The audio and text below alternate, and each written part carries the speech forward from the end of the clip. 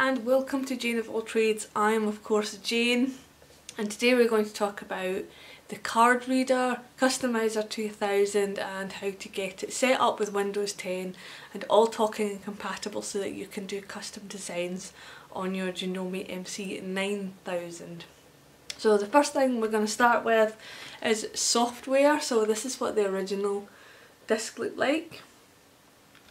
This is Customizer 2000 for Windows 95, 98 and NT, but we are going to get it working with Windows 10. I had Windows 8 before. I'm sure I was running this, but it was very briefly on Windows 8, so I think the same process, and it will also work with Windows 8. But first we're going to talk about the card reader, and this is the card reader. This little box here is what bridges the gap between your machine, your MC9000, and your PC, because you cannot plug the MC9000 directly into a computer because that just wasn't the way things were done back in those days. So this is the wee box here, and it would have come with a power supply which is 9 volts and a data cable, and it's got a little eject button so that you can remove your card, you can put it in and out, etc. Just as a little reminder, when this is plugged in and this little busy light is flashing, can't really see it there because the camera won't focus, you do not eject or insert a card. I cannot say it enough. So if that light is flashy, then you know touchy ejecty. It's exactly the same on the MC9000. You do not insert or eject a card if the machine is powered on. You must power off the MC9000 and then eject or insert. Do not do it when the power is on. So we're going to talk about the cable that comes with this. So this is the cable that came with the box in 1995. So one end is a comms port end. It looks very similar to modern day VGA cables, and the other end looks like an audio jack, but it's actually data transfer, of course, because we are transferring data in and out. The thing about the comms port though is it's now obsolete. They have changed the comms to USB ports, and this is where a few of our little problems come into play. So you will need to get an adapter cable. These are ready available online. I got mine from Amazon UK. I'll put the link down below anyway, so at least you can see what the cable looks like, how it was described, what size it is, etc, etc, and you'll be able to find one that would be kind of suitable to you, be it your region or price range or anything you feel to be suitable. So this is the male side, because your original is the female. This is the male because it's got little outies, and then on the other end of the cable it has of course got a USB. So we take the comms and the comms and then we put it together like that, and now what we've done is we have created the audio jack data to USB cable. So we've now modernised our box. So that was super duper simple.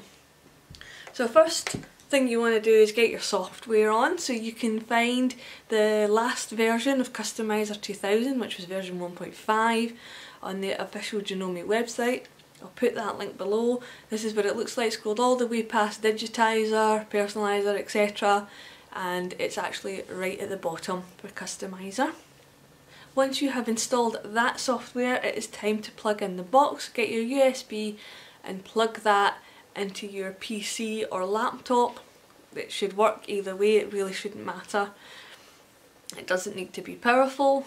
Now once you've plugged in your USB, you need to open up your Easy Import software, because you'll be able to go to settings and then communications, and then down the right hand side of that box it will give you like COM port numbers. So you'll have COM1, COM2, COM3 and COM4, so you've only got 4 to choose from.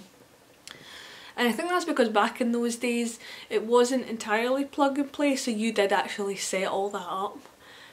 It's so long ago I can hardly even remember, but I remember doing that at the time. Once your USB is plugged in, you can happily do a hit or miss. You can run through comms 1, 2, 3 and 4 to see which one gets your device to communicate. If you get a hit, that's great because you've got a 1 in 4 chance of getting it right.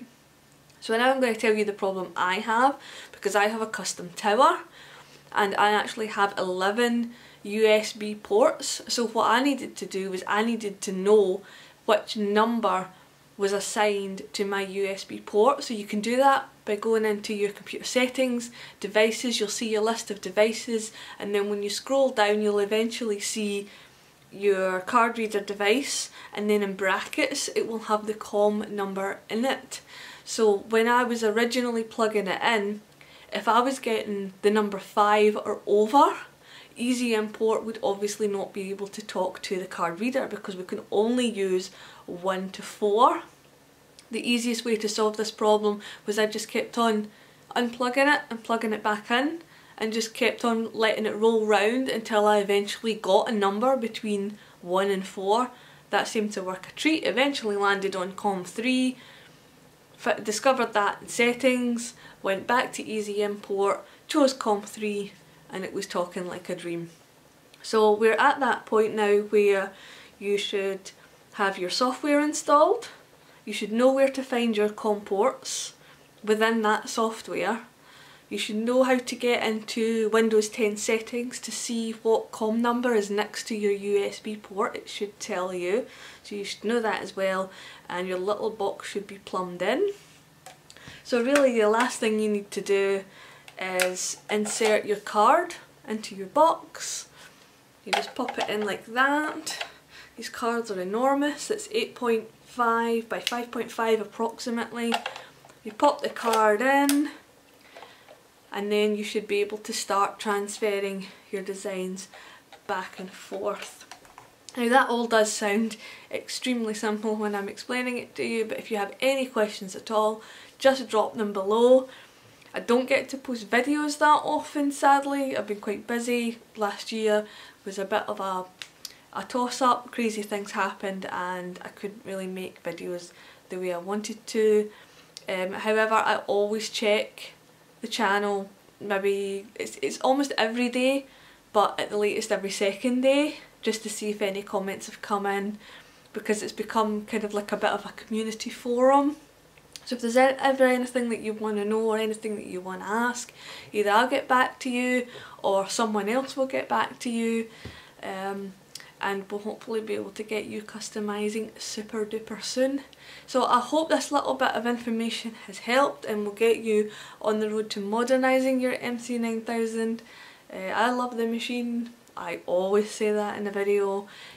If you want to support the little MC9000 community, it is of course absolutely free. All you have to do is like, all you have to do is subscribe, and that will kind of keep the videos in the mix. Thank you so much for watching. Send me some emails of your awesome embroidery or anything like that. I'm totally interested in what goes on in the world, because nobody gets to leave the house right now. So yeah, contact me, janeofalltrades@zohomail.eu. Just send me anything you like, and that's great. Thank you so much. Goodbye.